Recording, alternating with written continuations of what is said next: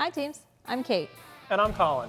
We're the FRC Kit-A-Parts team. We're getting ready for the upcoming season. We're going to tell you about some really exciting updates to the kit. First off, to all of you who fill out the Kit-A-Parts survey after the season, we can't thank you enough. We review all the feedback and incorporated some of your suggestions this season. Thank you to the 2013 suppliers. Your generosity is key to FIRST. The Electronic Component Industry Association has been helping their members donate individual components of the control system boards. The supplier network is bigger than it's ever been. The kit distribution model continues to evolve. Once again, the kit is broken into 3 separate categories: Kickoff, First Choice, and Virtual.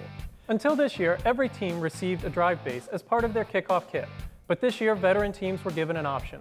They were able to choose between receiving the Kit-A-Parts drive system or a product donation voucher to AndyMark for $450. Nearly 700 teams chose the voucher. We've added new items to the Kickoff kit from 3M, including a variety of adhesives, electrical tape, terminals, and cabling. We're continuing to add more items to First Choice each year and moving some of the less frequently used items from the Kickoff kit to First Choice. For example, this year, all of the pneumatic components are in First Choice. Also new this year, First Choice ordering opened to registered and paid teams on December 10th.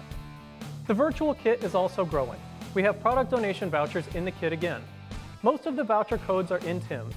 Just like First Choice, a majority of these vouchers were available to teams on December 10th.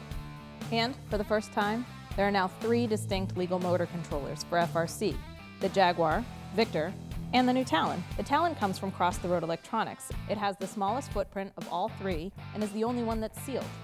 The Victor and Jaguar are available this year from Innovation First. The Victors have been in FRC the longest, but have been upgraded this year to have a more linear response. The Jaguars are CAN capable, and the boards inside are now conformal coated. You won't receive any motor controllers in the black tote. Instead, you'll receive a voucher, which allows you to choose 2 Victors or Jaguars from Innovation First. We're excited to offer 2 different types of simulations this year. Diamond Bullet Studios is back to offer a virtual 2013 game to help you develop strategy.